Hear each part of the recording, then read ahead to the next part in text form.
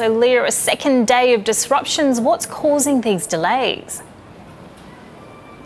Well, Miriam, it's been a bad combination of bad weather and staff shortages across the eastern states, which is still causing significant delays here at Sydney Airport and in Brisbane and in Melbourne. And that's the flow-on effect from yesterday when we had a staff shortage in Brisbane. There was a shortage of air traffic controllers up there, which was delaying flights coming in and out of Brisbane. And then also coupled with strong winds in Sydney yesterday, which meant that for a time they were down to one runway here, and that caused a lot of flights to be cancelled.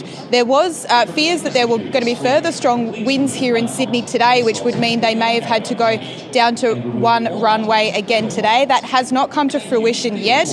However, the flow-on effect from those delays yesterday is continuing. More cancellations today. In fact, we've had more than 30 flights in and out of Sydney cancelled so far today. The similar number have been cancelled in and out of Melbourne Airport, with the flow-on effects from the other states. And in Brisbane, about 25 flights have been cancelled so far, and that's coinciding with the start of school holidays in New South Wales today. And obviously Victoria, Queensland are in the middle of their school holidays, so a particularly bad time for travellers. And here's what some of them had to say earlier today.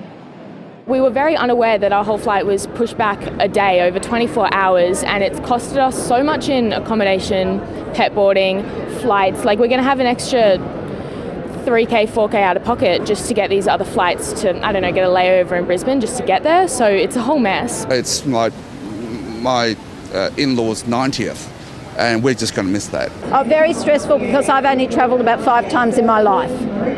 So this is my big trip. So as you can see behind me, the queues here at Sydney Airport have significantly reduced now, although airlines have said they have tried to preemptively cancel flights before passengers get here, so that might not necessarily reflect how many passengers are actually still being affected. Anyone who is affected is encouraged to contact their airline. Leah Harris reporting there at Sydney Airport.